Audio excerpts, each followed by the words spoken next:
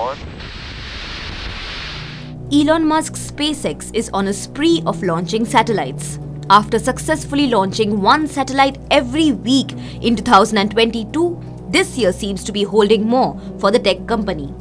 The Aerospace company has launched 114 satellites in the first mission of 2023, crossing the milestone of the 200th successful launch in its space exploration history.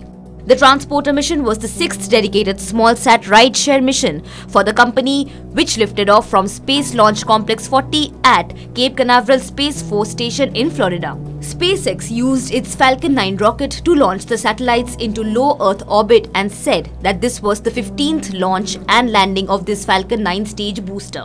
In a statement, SpaceX said, and I quote, Falcon 9 carried 114 spacecraft to orbit that was set to deploy across 82 deployments, 78 of which have been confirmed.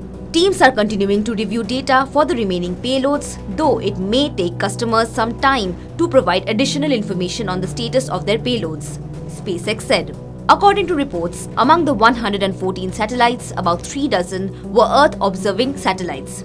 These satellites are built and operated by the San Francisco-based company Planet.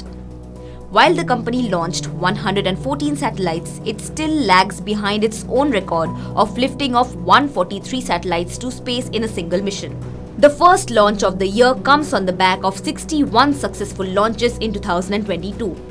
Apart from launching satellites and cargo, SpaceX also launched astronauts to the International Space Station and successfully returned them after completion of their 6-month-long mission, showing its capability in transporting crew and cargo into zero gravity.